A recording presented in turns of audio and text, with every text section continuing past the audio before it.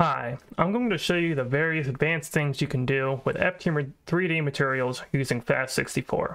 The first thing I want to go over is the color combiner and color registers. First, let's talk about color registers.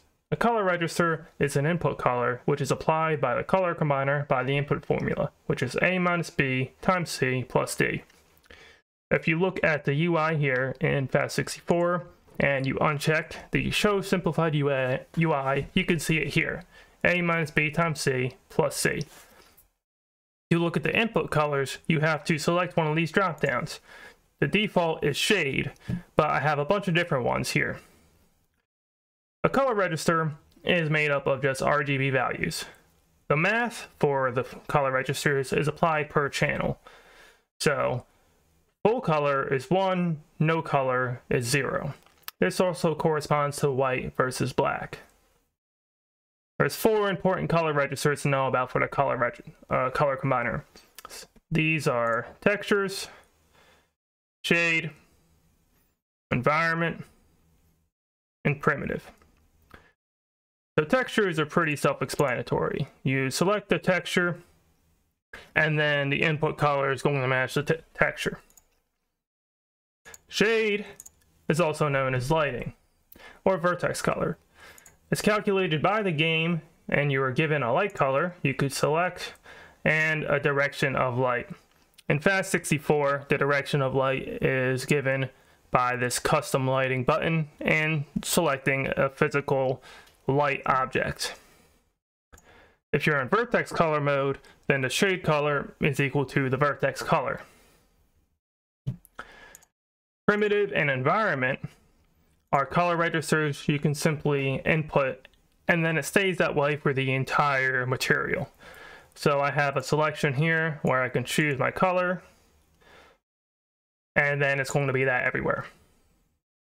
So with that out of the way, I have some preset materials here that I'm going to show you, and these represent the basic color combiner archetypes you will use.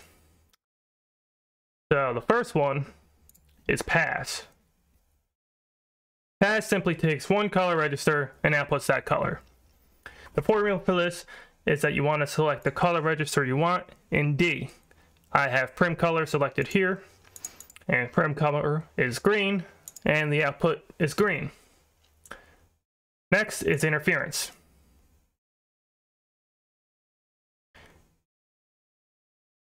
So for interference, you use this when you want to add depth or variety to your input colors. This is a multiplication between 2 color registers, commonly textures or shade or another color. So you put the base color you want in A channel. I have textures 0 here. And then the interference color you want in the C channel. So you can see where the texture is, I have blue, and where there's no texture, there's black. That's because the color is interfering with the texture. So normally this would be white, and now I have blue. Next is interpolation. Interpolation is when you want to fade between 2 color registers across a face or multiple triangles.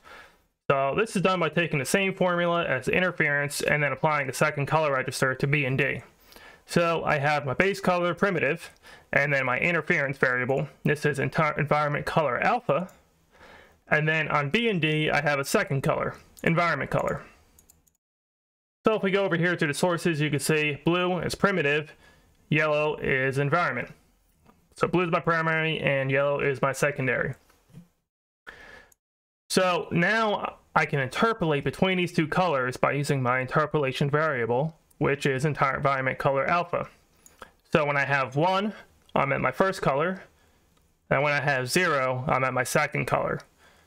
And I can fade between the 2. If I go to half, I have a mixture between blue and yellow.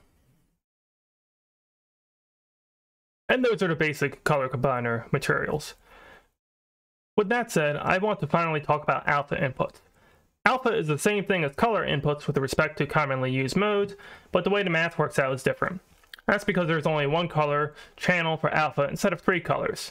And you can see with the inputs, I have way less, and they're different. I have texture 0 alpha, primitive color alpha, instead of the texture 0, and my C inputs are way less.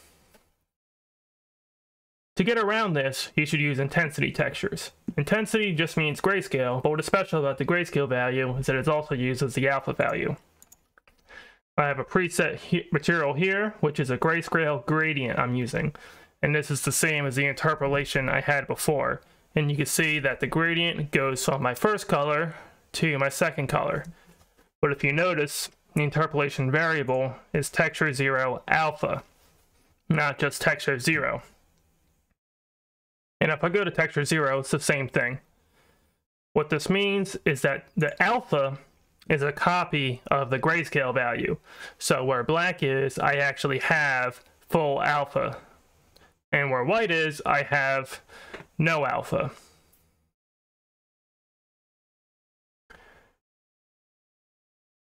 If I were to take the alpha input and then actually apply my texture 0 alpha here, I get the expected result of this fading to 0. And you can see here in my face, I have color here at the top and no color at the bottom. And that's all I got for now. If you have a question about F3D materials or something else you want me to go over, let me know in the comments. I'm going to be making some more videos about this, explaining the various aspects. I have plans to talk about textures, in-depth, geo modes, and even render modes.